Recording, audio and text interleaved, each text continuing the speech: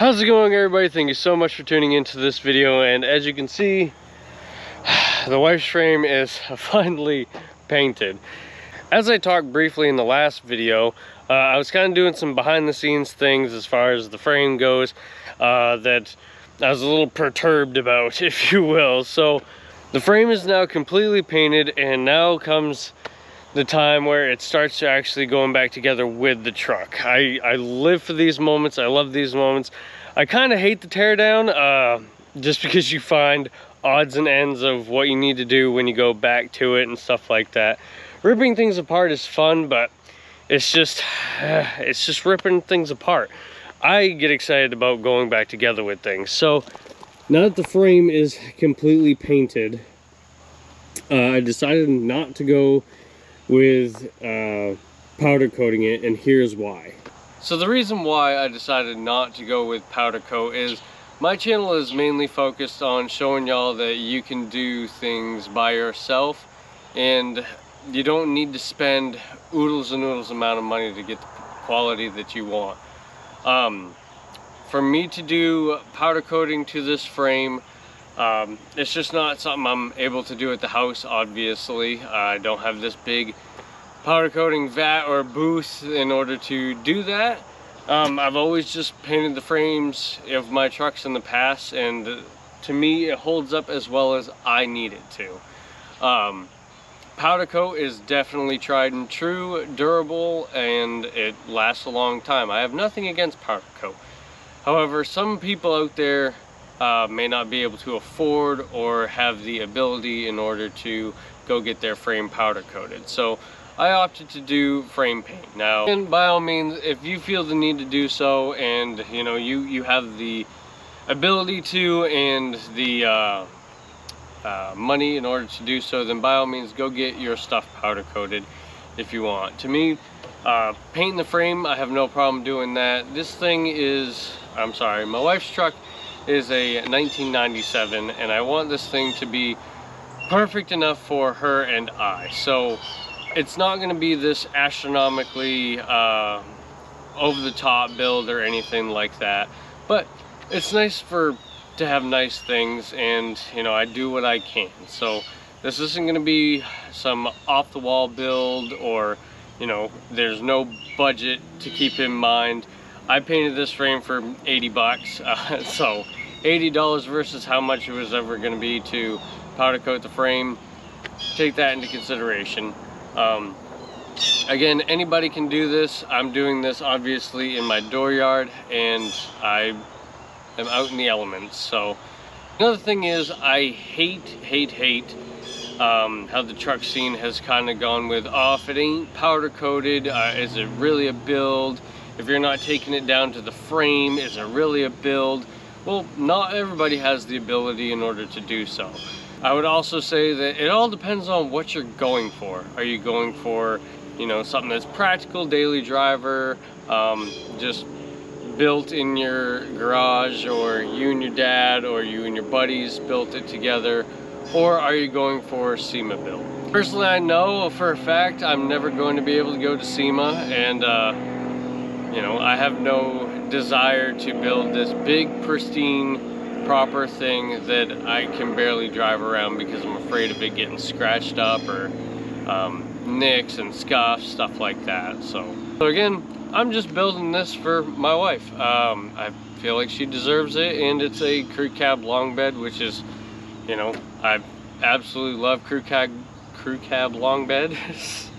And I don't see the reason in order to completely empty my bank account. I'm perfectly fine with just painting my frame, and you know, if you want a powder coat, then that's your wallet. Now that I've rambled on enough, let's actually look at this frame and what I did to.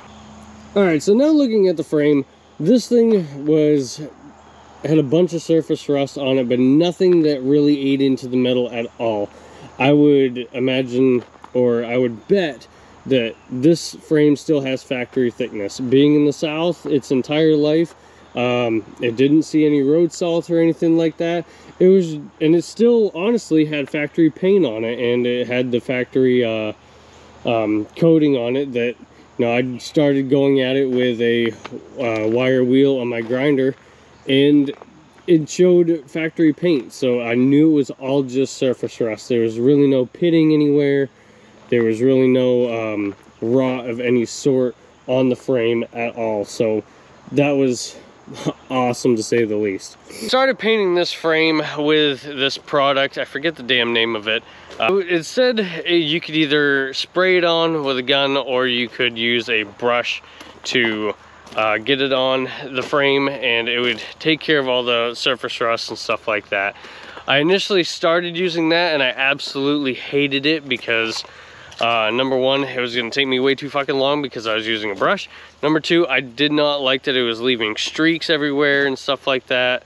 So I just opted to go with a different product. That being said, I'm not looking for any show quality build or anything like that. Again, just do it in the driveway, out in the elements and stuff like that. So I decided to opt for this Rust-Oleum gloss protective enamel. This is what I primarily use for whatever frames I'm painting.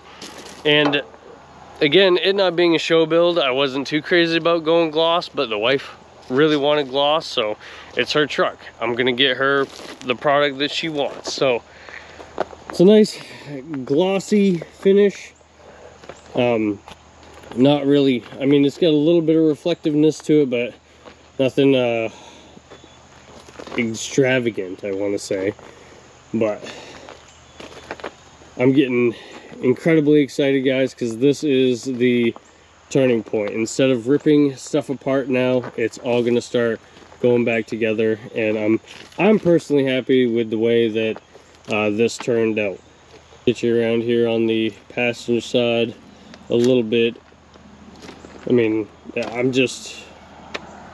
so I originally grew up in Maine, and doing this to a frame from a truck that was up there, obviously it would be completely pitted up. It would just look horrible. The factory thickness of the frame would be questionable in places, especially right down here. I've seen holes go through the frame, just no bueno. But this was just damn near a pristine frame. All it had literally was just surface rust. I removed everything off the frame except for the brake line here and the rear brake line.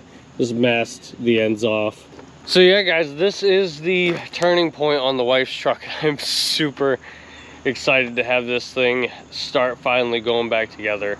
The way that I'm gonna do it is, now that I get the frame done, I have the suspension lift on order. I'm gonna get that painted. I'm gonna redo the rear axle, get this all nice and pretty,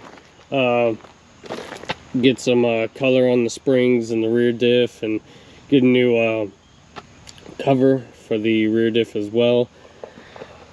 And then the suspension's going right underneath it. So once the suspension's on, I'm going to be ripping the motor and transmission out of my smashed crew cab, and that is going to give new life to this old girl. So the miscellaneous suspension components, such as like the bushings for the leaf springs, these are going to have to be replaced because you can see the dry rot and weather crack and stuff like that.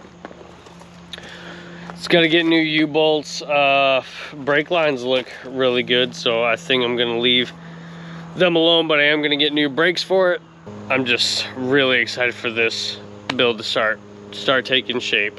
It's kind of bittersweet that I have to take the heart out of my crew cab, but that thing is not dead forever, like I've said in the past, so we'll cross that road when we get there. But I'm going to show you guys the whole process of throwing everything back onto this frame, exactly where everything goes. So it's going to take some time, probably be next year by the time I finish this truck. But that being said, I am ecstatic for this to start happening. So thank you all so much for watching. Let me know what you guys think in the comments section below.